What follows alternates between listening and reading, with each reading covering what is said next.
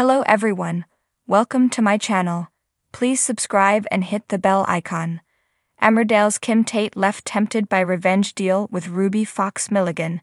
Emmerdale has teased Caleb's nightmare as his estranged wife Ruby Fox-Miligan offered Tate a tempting offer concerning revenge. Previously, Caleb's affair with Tracy Robinson was found out by Ruby, who publicly revealed it to everyone.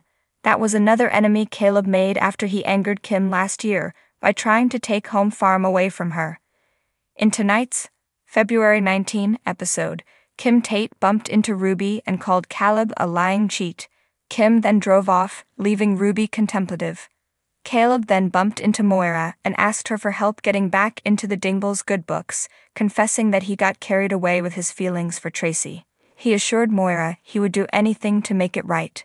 Ruby, with him, was upset by the fact that he so openly said he had such strong feelings for Tracy. Moira berated him over trying to take the farm from Kim, while Ruby again became annoyed that Caleb was begging for forgiveness. Caleb stormed off, claiming Ruby didn't even know him, and she realized she isn't his priority. Caleb later tried to reassure her that she was, but Ruby remained unsure of where she slotted into his life now. Ruby said she wanted to leave the village, but Caleb insisted they should stay, and that he'll make it worth for both of them.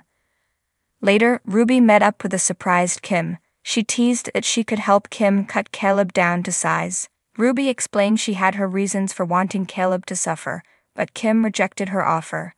Ruby tried to goad her into accepting, which resulted in Kim asking for more tangible details.